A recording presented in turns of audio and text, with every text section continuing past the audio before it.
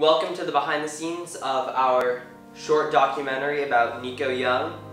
The video itself was made because we wanted to show the overall path that Nico Young took throughout his high school career to go from just any ordinary high school cross-country athlete into the finest cross-country runner in high school in the nation. And it was an absolute journey for him.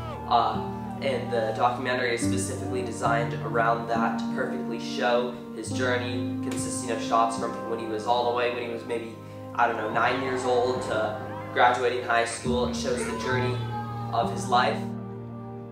It was done in a way that we wanted to tell from his point of view and explain how he felt and the mental struggles and physical struggles of going through such a tough journey and working so hard to be such a great athlete.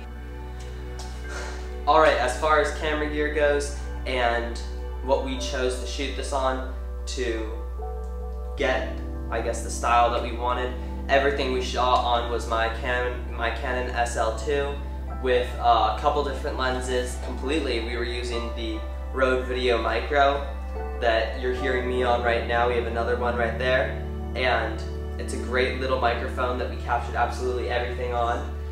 Throughout the short documentary itself, we were using a combination of handheld shots, stabilized gimbal shots, and tripod shots to get it how we wanted. The interview itself, of course, you see is locked off on a tripod. The approach to editing it was very slow and precise. We started out laying out, we had all of our clips, we figured out exactly what we needed, we cut it down to the proper size to get it to fit into the timeline of the 3 minutes. The film itself was shot on a ridiculously low budget, I'd say specifically. Zero money went into it, zero money came out of it. Thank you guys for watching.